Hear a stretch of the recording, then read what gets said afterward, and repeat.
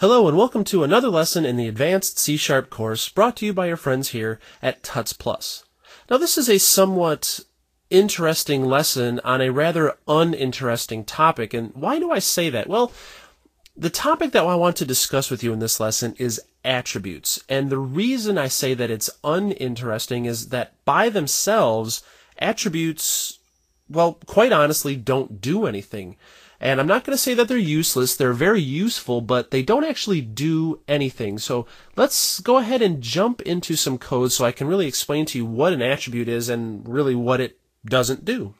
So here we are back in Visual Studio Express, and now I'm going to take you through a little bit of a walkthrough about what attributes are and what they don't do. So let's go to File, New Project. I'll create a new console application. I'll leave the name as the default and click OK.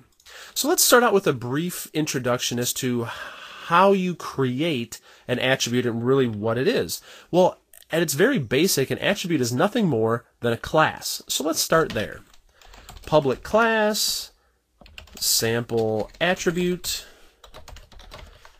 So all we really need to do now to let the compiler know that this is an attribute is just make our sample attribute class inherit from the base type attribute. Now I can save and build this, everything builds fine, and we are done. You know almost everything you need to know about attributes.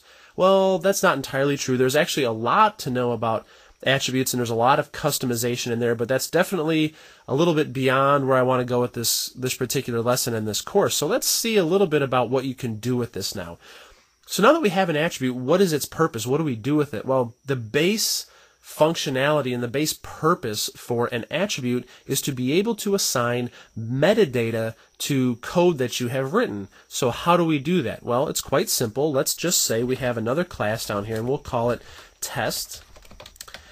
And now we can assign metadata in the form of our sample attribute to this particular class by using the term decorating the class with an attribute. And the way that we do that is we open a square brace and then we type in the name of our attribute. So I'll say sample, but I don't see sample attribute in there. Why is that? Well, if you take a look at the IntelliSense here, it's telling us that this is actually a class, console application sample attribute. But one of the syntactical sugar things that C# does for us is say, well, yeah, I already know that this is an attribute, and it's somewhat redundant to say attribute when assigning the attribute. So it actually drops off the attribute that is appended to the end of the name if it's there, and just gives you the meat, right? Just gives you the sample here in this case. So that's fine, we can do that. But if you ever felt the need, you could definitely put the full name in here. It won't complain. You can build this. Everything will be just fine.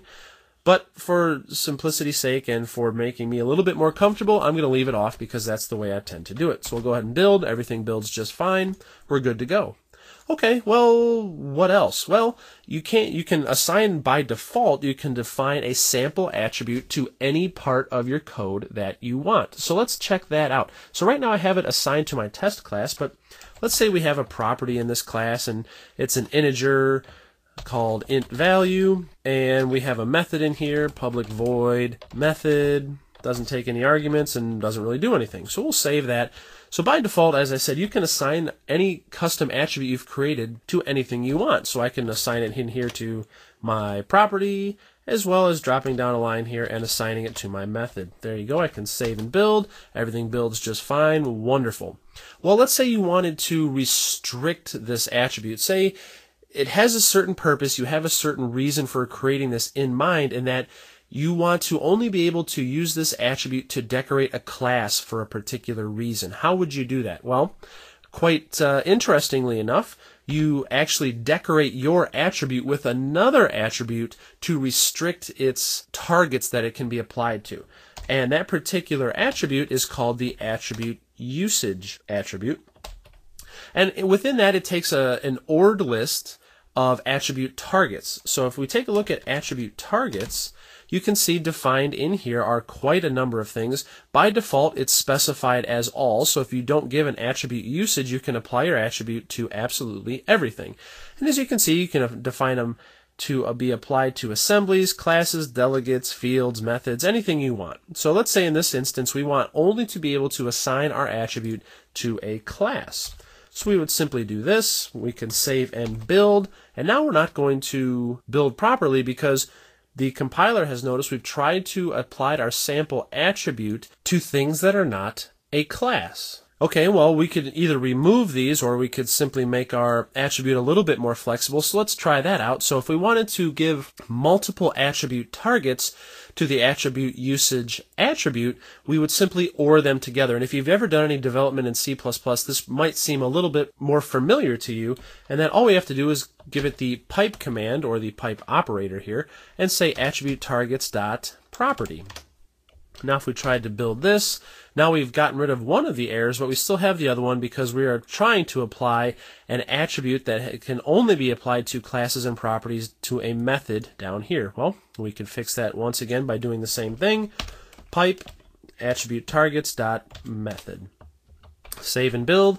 Now everything works just fine again. So what's the big deal? Well, nothing yet, but we're getting there. So let's say that you wanted to actually apply some metadata to these things. Now, I've created this class, and now I can put the class in some fancy square brackets that are above a class, a property, and a method. Well, that's not really telling me anything. Maybe by looking at this, I can see that it's a method, but, you know, big deal.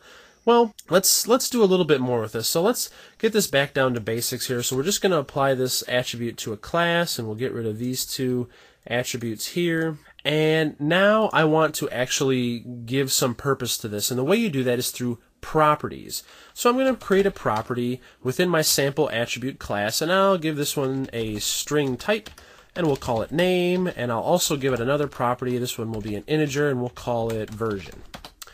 Okay, we'll save that. Now, when I decorate a class with my sample attribute, I can do an open parentheses, and if you look at the overload, I can give it a comma-separated list of named parameters, and since the compiler did some reflection into my attribute, it knows that there are two properties defined, name and version.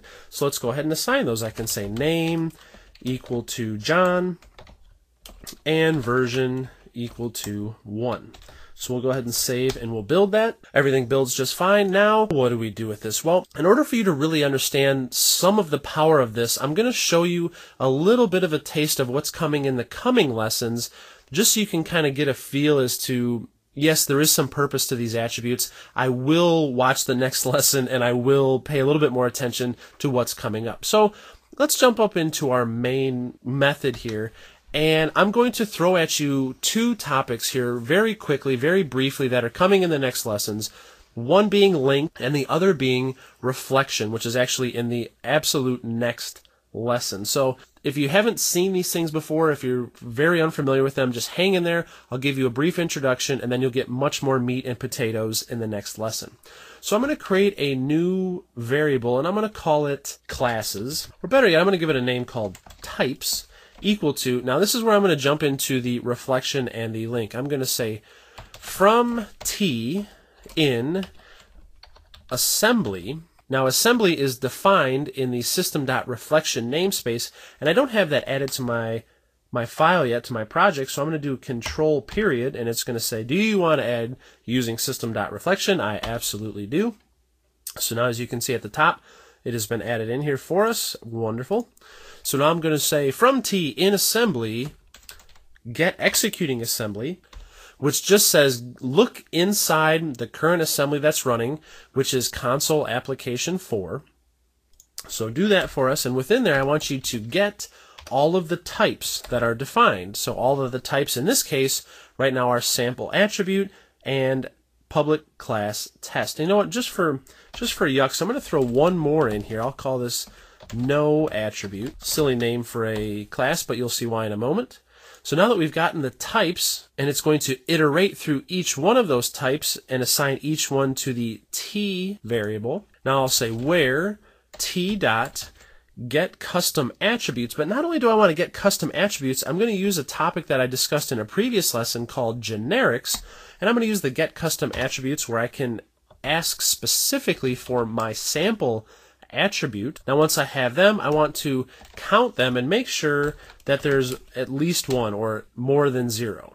So now that I've done that, I'm going to select T, and that T is going to be added into the collection that will ultimately be saved in types. Now, if you didn't understand that, that's quite all right. I'm going to cover all this in coming lessons, but just take my word for it at this point. All right, so now we have a collection of types, which in our class are really just classes that have been found within this particular assembly, which at this point are only these, where the custom attribute, sample attribute, has been applied to that type.